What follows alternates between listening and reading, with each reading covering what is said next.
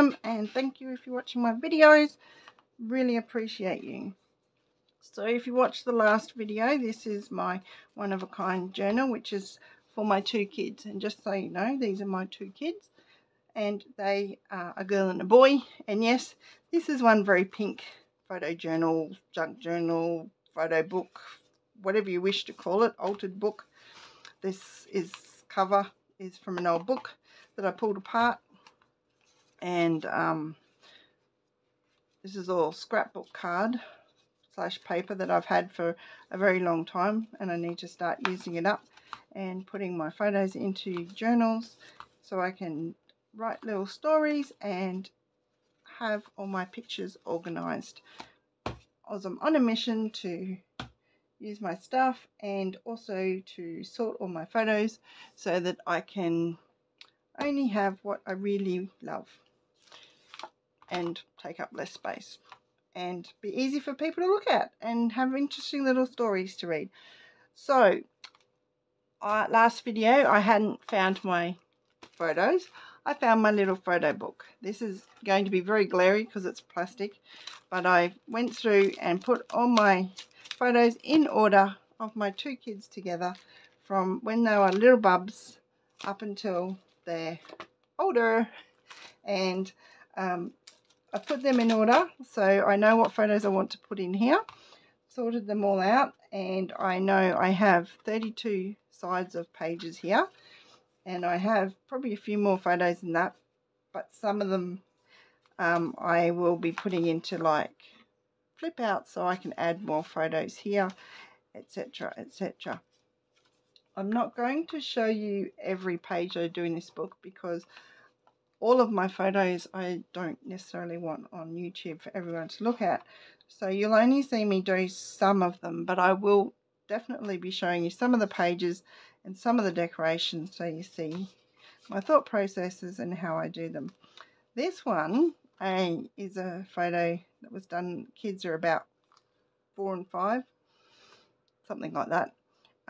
Professional photos done through their school or kindy. So I put this in this little frame a long time ago, and it was in another little book, but I pulled that one out because this is one of my favourite photos of the 2 of them together. So this is going to be front and centre in the front here. And I know the photo's a little bit faded, but I actually don't mind that look. Gives it that more vintage look. And these are just stickers and very simple decoration that I obviously did way back in 2001. So I'm just going to leave it as is, and I'm going to have this as in the front here. And I was thinking whether I want to make a pocket there, but I'm not going to. I'm just going to put that straight down.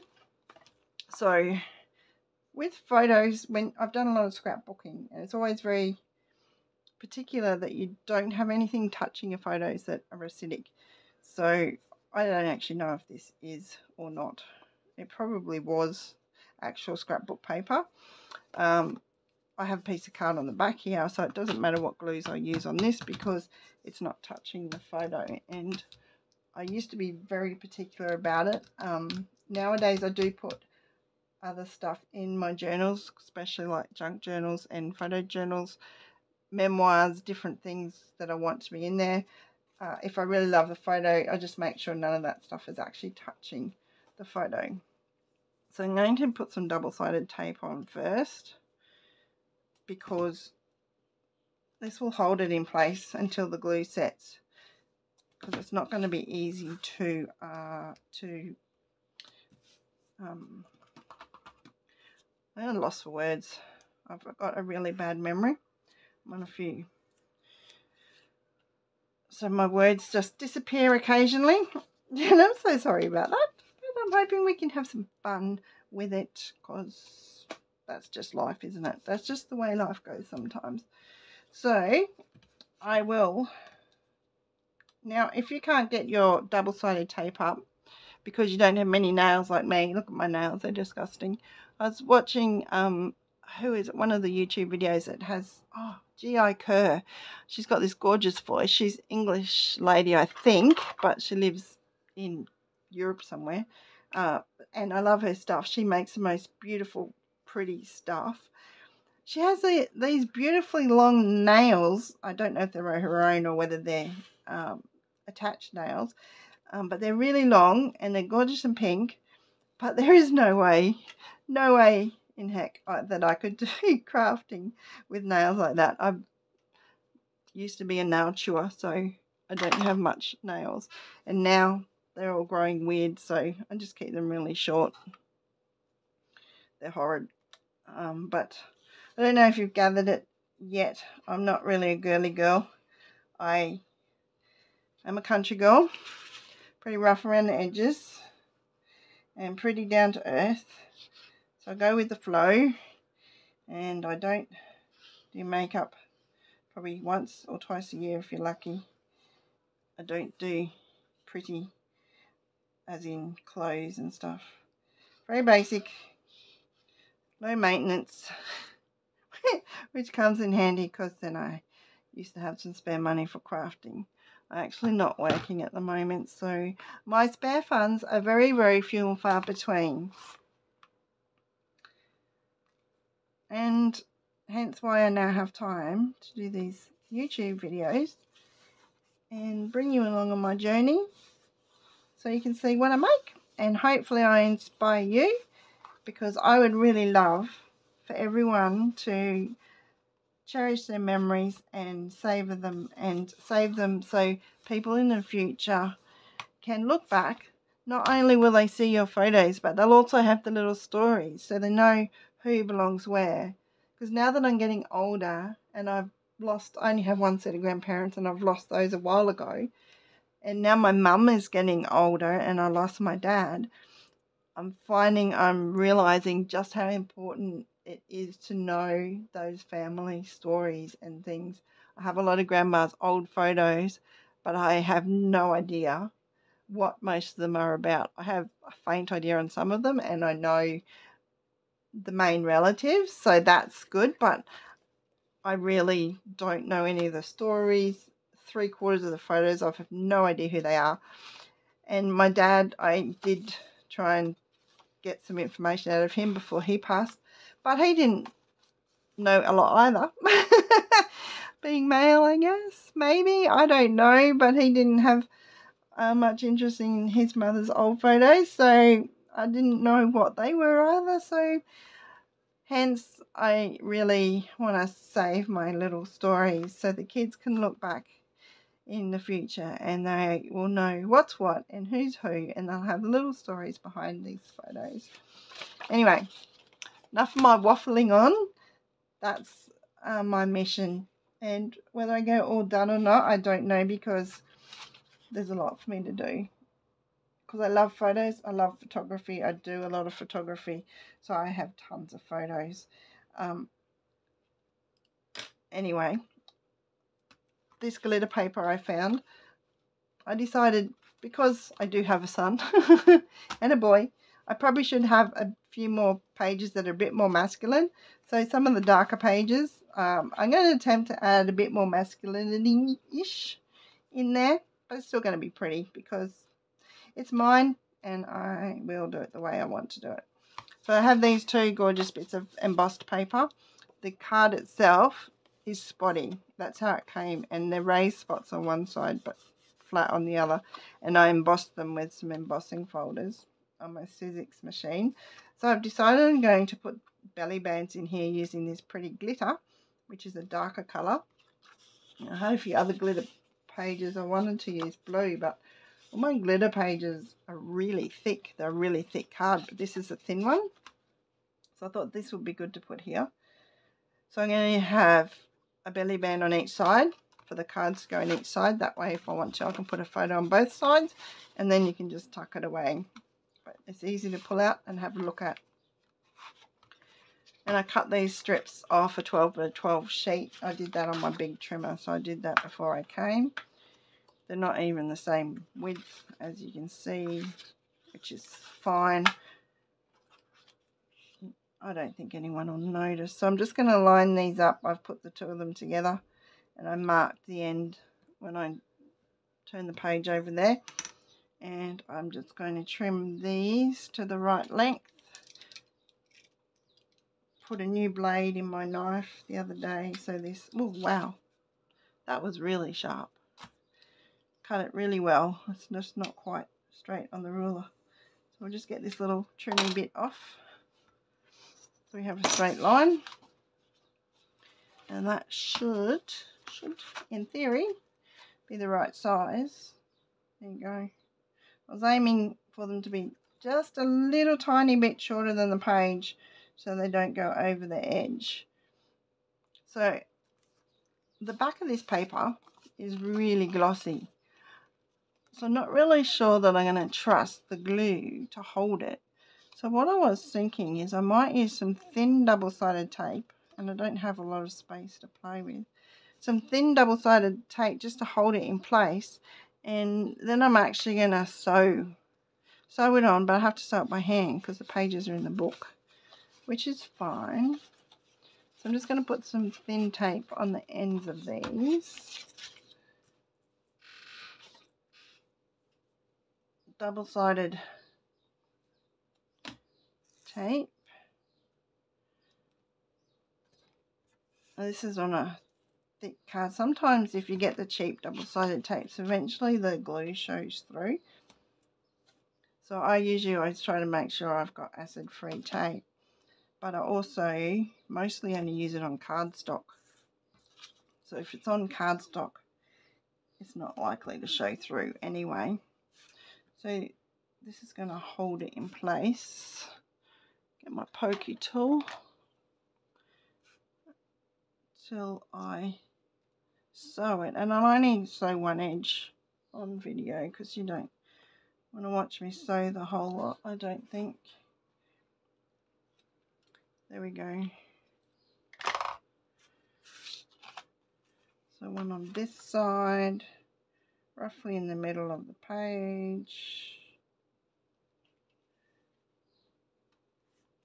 There we go. Make sure this is still going to slip under here. Yep, that's great. That's really good. Really like that. And then one on this side, roughly in the middle. There we go. And that card's going to slip under there. Yep, beautiful. Love it. I will probably do some decorations on these glitter pieces at some point as well. But first I'm just going to show you how I'm just going to sew it in. Because I'm going to hand sew it, it will obviously show through on this side. So I want both sides to look fairly similar. I have this grey waxed thread. And while I'm pulling this thread out, I'm actually thinking about how I'm actually going to do it. Because I haven't decided on that yet. But to make life a bit easier, I'm going to use a pokey tool and poke through some holes. Now I should put something on this side so I don't go straight through, and I should have a piece of soft foam, but I don't actually have any. Well, I don't actually have a piece. So I'm just going to do this carefully. The reason I'm doing the holes is because I've gone through that sticky tape as well. And I want to make it easy to bring the needle through. The holes will help with that. There we go. That goes through pretty simply. And then we know that the page is definitely stuck down and it's not going to go anywhere. And I'm working out, thinking 1, 2, 3, 4, 5, 6 holes. So if I go a bit like doing a book stitch and go in and out here, in, out, in, go all the way over, in, out, in. That's making no sense, is it?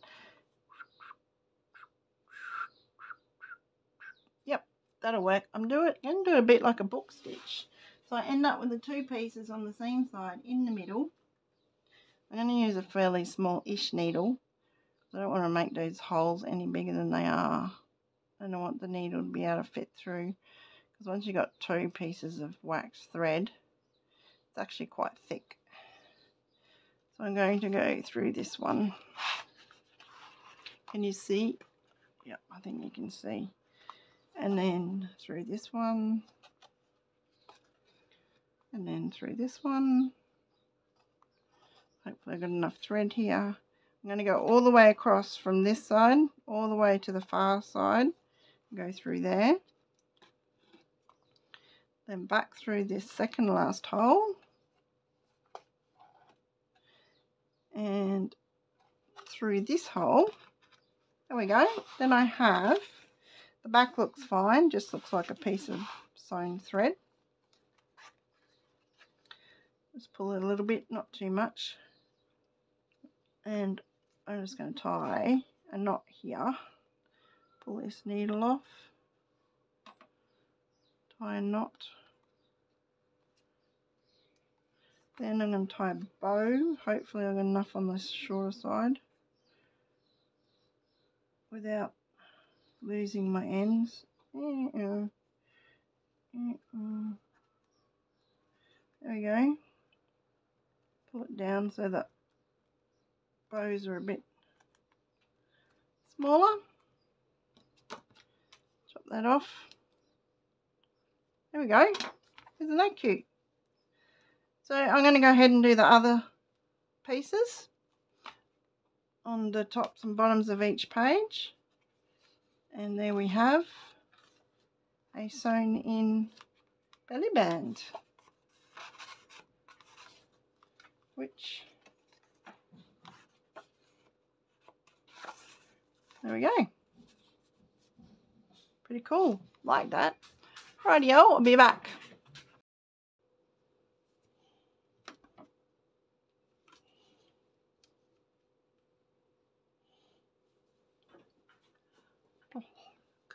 G'day, I'm back.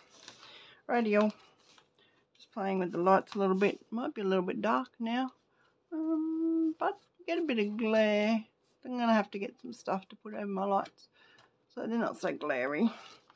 Anyways, I finished sewing these in. So you can see I've sewn them all in and just tied a little bow so it looks pretty.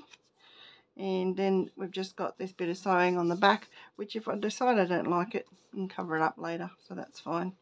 And the two belly bands now work really well. One piece in there and another piece in here.